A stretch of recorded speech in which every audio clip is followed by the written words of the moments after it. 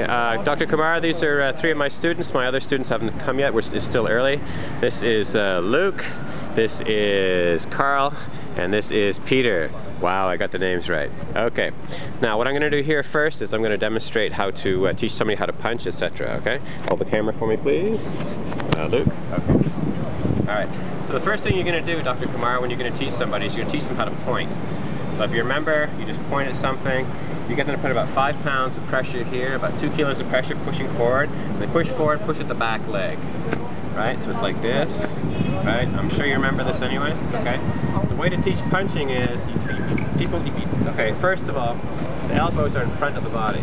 Okay? So it's not like this, it's like this. And you punch like this, see? There's not a straight line across. So it's like this, yeah. Arm comes to here, here, here, here, here. Okay. The way you walk with my feet is this, right? So the weight is on the back leg. Okay. What you can do with students is when you teach them how to punch, you can then get them to just punch at any speed they like, and just do the walk very slowly. Okay. All right. Okay. And also they need to learn how to walk backwards. The backwards is my feet, here, back, here, like that, okay? You leave the front leg forward so it doesn't get kicked, okay?